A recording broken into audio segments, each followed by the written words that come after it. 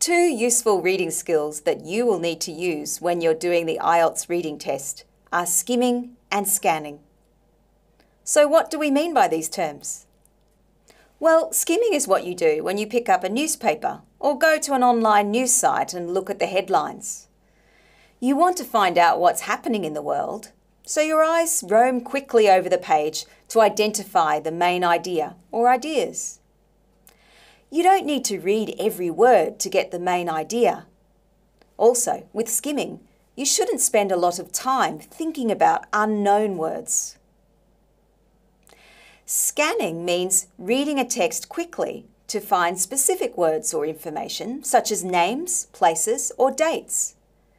It's important to know what you're looking for before you start, so that you can do this efficiently. Now let's look at some examples of how you can use skimming and scanning skills in the IELTS test. This is a short demonstration of skimming. Here's an article about a new discovery which may lead to a new form of pain relief. It's a snail toxin, and I just want to find out what the advantages are. So now I'm going to quickly skim the text and look for the section that talks about that. I'm looking for clues in the text. And here it talks about problems with current drugs and the way this toxin works without side effects. So that's where it talks about advantages. Now let's look at how scanning works. Here is a text about the treatment of wastewater.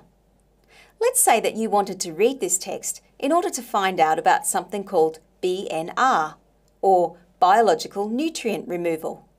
What is it exactly? So now I'm going to quickly scan the text and look for this term.